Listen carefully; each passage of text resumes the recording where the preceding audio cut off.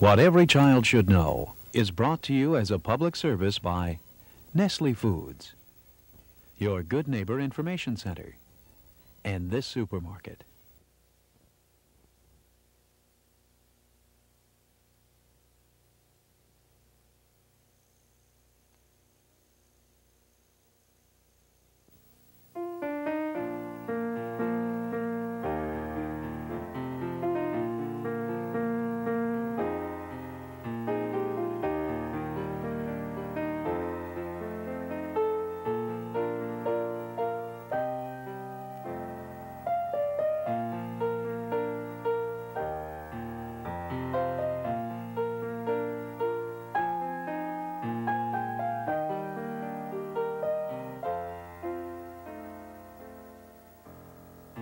Hello, my name is Albert Haig. You may know me as the man who wrote the music to How the Grinch Stole Christmas, or as the music teacher whom you meet on your TV set every week in a show called Fame. Today, I'm not here as a composer or an actor, but as a parent. My children are grown up now, but once they were young like you. What I'm about to share with you is what parents have been telling their children for ages. We want you to know who you are, where you live, and what to do if a stranger talks to you. We don't want you to be frightened of all people. Some are good. In fact, probably most people are good, but some are not. We want you to know what to do and what to say if someone wants you to do something that you know in your heart is not the right thing to do. There are things that you should know that will help you as you grow, that will help you every step along the way. There are rules to follow now, and we'd like to show you how to make sure that you are safe both night and day. It's okay to say no to a stranger. It's okay to run away when you feel danger. If a stranger comes on strong and you feel somehow it's wrong, whatever they might say, just get away. It's okay to say N-O, no. Do you happen to know that my father's a cop? What if Somebody asks, do you want a piece of candy? What do you say? Ah! That's the idea. What if A stranger says, do you want to go for a ride? Or tell you a secret? Or want you to see his puppy? Or whatever. What do you say? I think you're beginning to get the idea, and I'm proud of you. it's okay to say no to a stranger? It's okay to run away when you feel danger. If a stranger comes on strong and you feel somehow it's wrong, whatever they might say, just get away. It's okay to say Oh!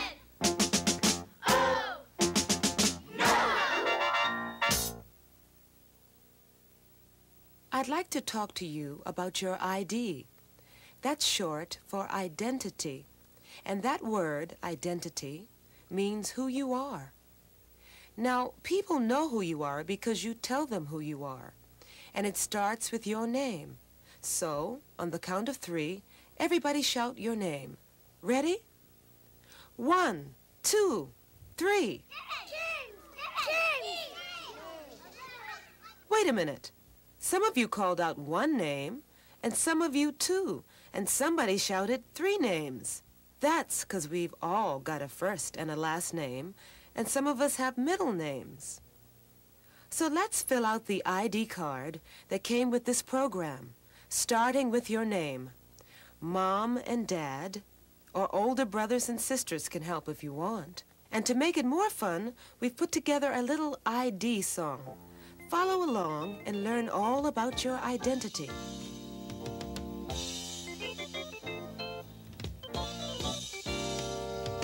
Everyone should have an ID. I always carry mine with me. It goes from place to place, like the nose on my face. Everybody should have an ID. It starts off with your name. It's your name that is your fame.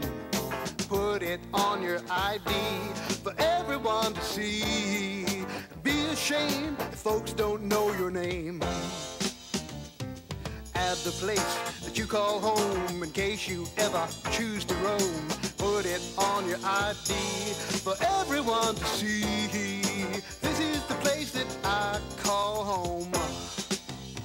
I said everyone should have an ID, and I always carry mine with me. It goes from place to place like the nose on my face. Everybody should have an ID.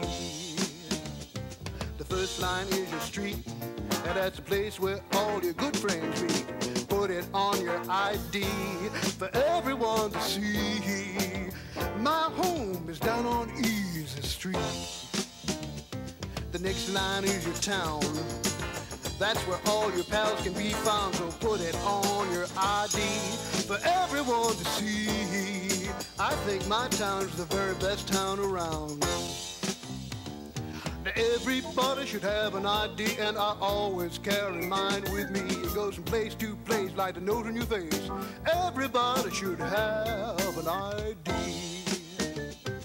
Now it's time to fill in your state. That's the place that makes you feel so great. Put it on your ID for everyone to see. It's fun to come from such a great state. Now if you've got a telephone and it's got numbers that connect into your home, well, put them on your ID for everyone to see. Now you always know how to call home. Everyone should have an ID, and I always carry mine with me. It goes from place to place like the nose on my face. Everybody should have, everybody should have, everybody should have an ID. Do you remember the tale of Peter Rabbit? Peter was always getting into trouble when he didn't follow the rules that his parents taught him. The rules that Peter broke are the same rules that you should learn and follow. Let's take a look at some of the rules Peter broke. First, he went off all by himself. He wandered into a place where no one could see him. And when he sensed danger, instead of running to a place where others could see him, he ran to hide in a place where he could be caught. Now, how can we help Peter to learn his lesson? Peter is heading for a place where no one can watch him. His mother, his father, his sisters and brothers are not with him. What do we tell him? Stop, Peter. Don't go off on your own. Peter is in a place where no one can see him and he feels danger. Go, Peter. Get back to your home. Peter is hiding instead of going to be with others. No, Peter, if you do roam, get to a group of people and tell them you need help. Tell them, my name is Peter Rabbit and I live at 27 Cottontail Lane in Pleasant Woods. What else can we learn from the tales of Peter Rabbit? Do you remember when the Flopsy Bunnies fell asleep and were taken away from their parents? One of their neighbors kept on looking for them until they were found, and their parents kept on the trail until they were safely back home. Now, what can we tell the Flopsy Bunnies to help them learn their lesson? The Flopsy Bunnies are taken to a strange place and do not know where they are. Call for help, Flopsy Bunnies. Make as much noise as you can to let others know where you are. The Flopsy Bunnies are frightened and are not sure what to do. Don't despair, Flopsy Bunnies. Your neighbors and friends and your mother and father will never stop until they find you. Of course, you understand, these stories about bunnies could be stories about children. These rules are the same. The lessons are the same. Don't go off by yourself. Don't go to those places your parents have forbidden.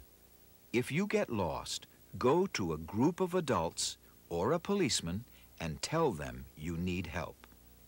Don't be afraid to run if you feel danger. Don't hide. Go to a group of people. If someone takes you away from home, try to tell someone that you need help. Never give up thinking that those who love you will try to find you. They will never give up looking until you are found.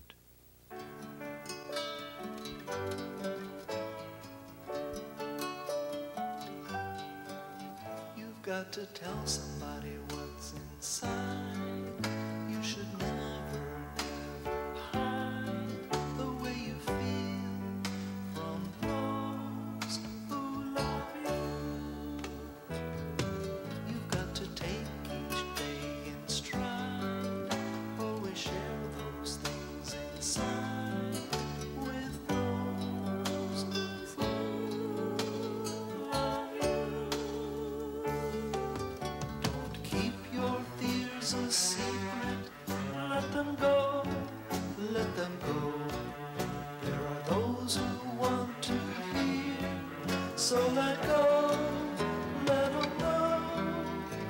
Mom and Dad will take your hand. Those who love you understand. All the caring and sharing are the pieces of the plan made by those who love you.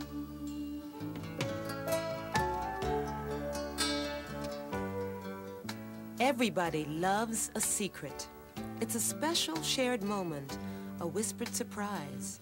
A secret can make you smile. But sometimes a secret can hurt you, cause you pain, make you feel wrong inside. Let me tell you about good secrets and not so good secrets. The first secret is one that should be shared between you and your parents.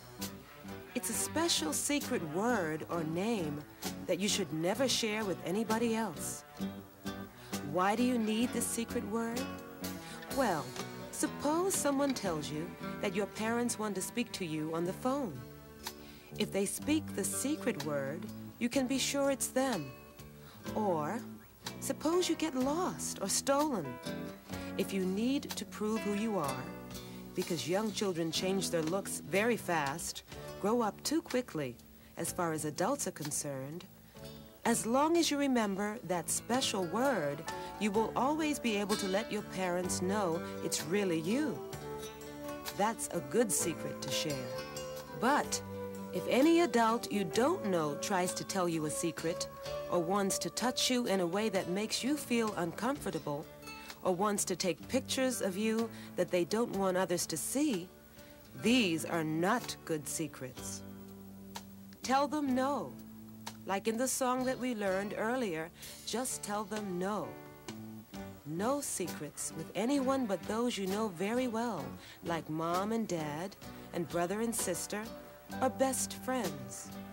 And if anyone wants you to do anything that makes you feel not good about yourself, don't keep it a secret from your parents.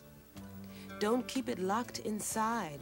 Never, never hide those things from those who love you.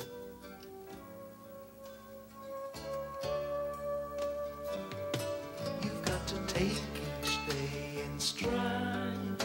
Always share those things inside with those who love you. Don't keep your fears a secret. Let them go, let them go. There are those who want to hear, so let go, let them know. Mom and Dad will take your hand, 'cause those who love you understand. All the caring and sharing are the pieces of the plan made by those who love you. Loving, caring, trusting, sharing.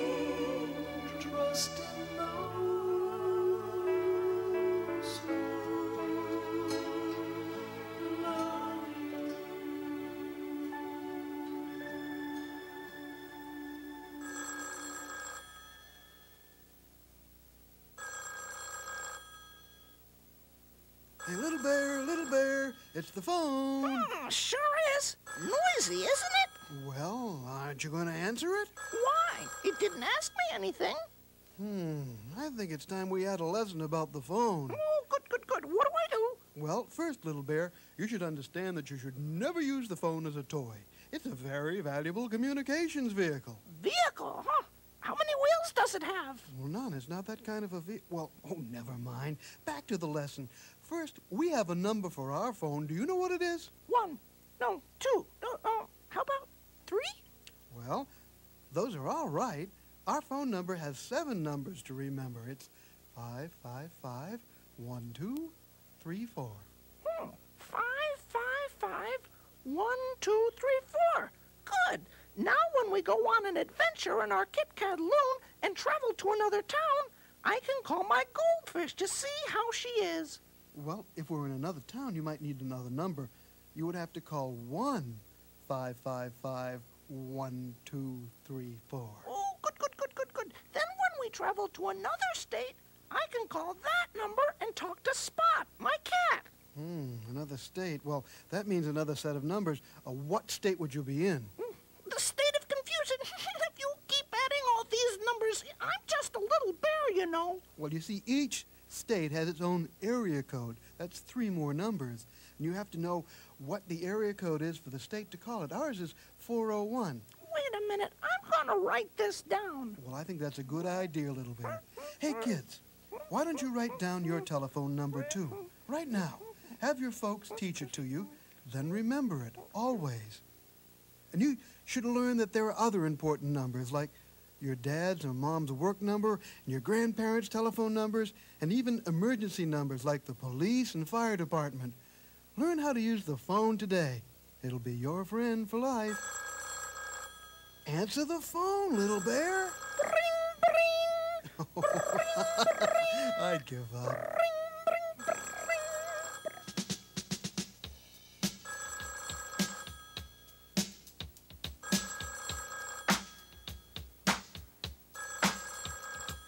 Hello everybody, I'm here to say it's time you learn to use the phone today. Just pick it up and learn to dial. It can make you laugh, it can make you smile. It's a telephone and I'm here to tell you all about it.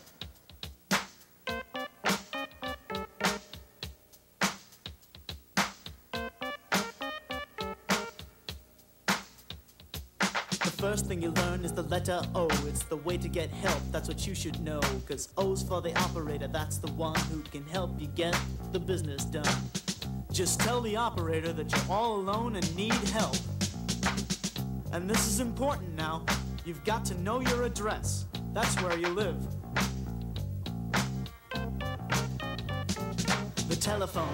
The telephone, it can help you when you're all alone. Know your numbers and learn how to call. The telephone can help us all. The telephone, it can help you when you're all alone. Know your numbers and learn how to call. The telephone can help us all. Hello, how may I help you?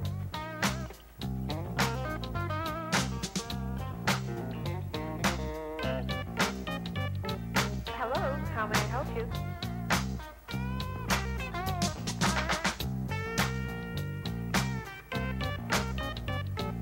Hello, how may I help you?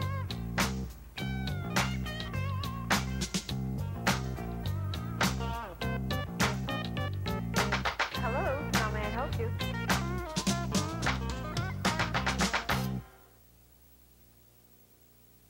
It's time to review what we've learned. Then we'd like you to know why it's so important that you learn these lessons by heart. First, remember your ID, your identity. You need to know your whole name. First, middle, and last, your street, house or apartment number, town, and state. Secondly, learn how to use the telephone. It can help you in an emergency. Remember how to call the operator and to tell the operator who you are and your address. That's your ID. Some telephone systems have a special emergency number, 911. Ask your parents if you can call that number where you live. Next, and this is the most important lesson you'll ever learn, there are some people in this world who treat children very badly. They touch them in a way that makes them feel uncomfortable. It's not that touching is bad. There's no better feeling in the world than a good, strong hug from mom or dad, or grandparents, or favorite aunts and uncles. But some people try to touch children all over their bodies. And unless it's your doctor or a nurse and your parents are with you, you have the right to say no to anyone trying to touch you that way. Say no and get away from any person you don't know well who makes you feel uncomfortable by touching you. And this is very important. If that has ever happened to you or is happening to you now, tell your parents. Let them know. Don't feel ashamed or be frightened to share with your parents anything that you feel is wrong. They love you. They will understand. There is one more very important lesson for you to learn. Even though most of the people you meet in life are good, honest people, there are some people who take children away from their homes, away from their families and loved ones. These people are young and old, men and women, black and white. There is no way of telling who they are by looking at them. But they do exist. And children are stolen from all areas of our country. From the cities to the most rural areas of America, children disappear. That is why we want you to learn never to wander away from your parents when you are in a public place. Never get into a car with a stranger. Never go with someone you don't know, even if they tell you that your parents are sick and they sent them to get you. There are too many missing children in America. Even one would be too many. But there are also many good people who have united together to find missing children. So there is hope. Hope that someday those who are lost will be found and returned to their families. That is the lesson you should always remember. Never give up hope. Even in the worst of times, those who love you will never give up looking for the missing children.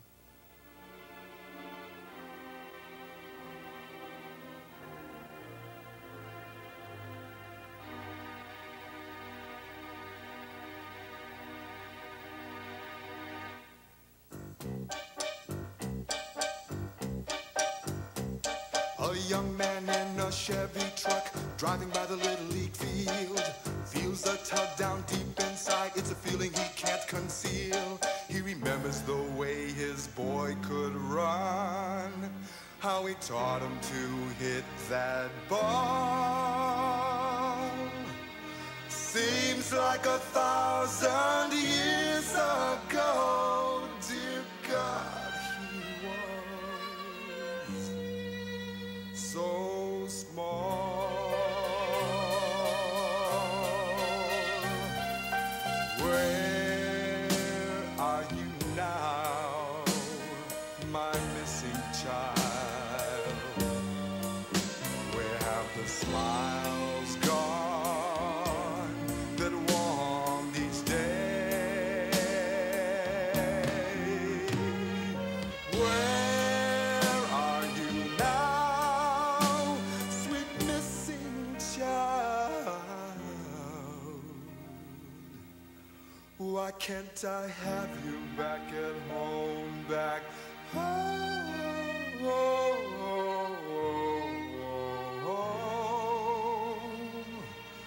to stay?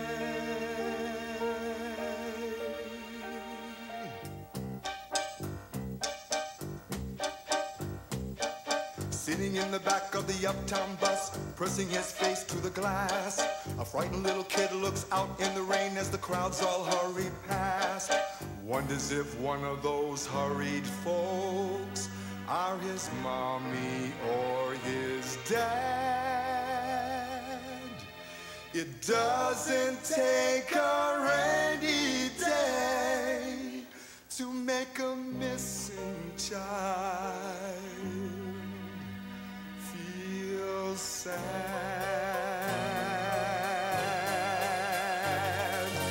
Where are you now, my missing child? Where have the smiles gone that warmed each day? Where are you now, sweet missing child? Why can't I have you back at home, back home,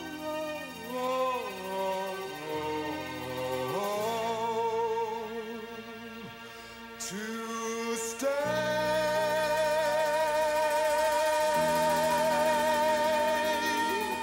I miss you.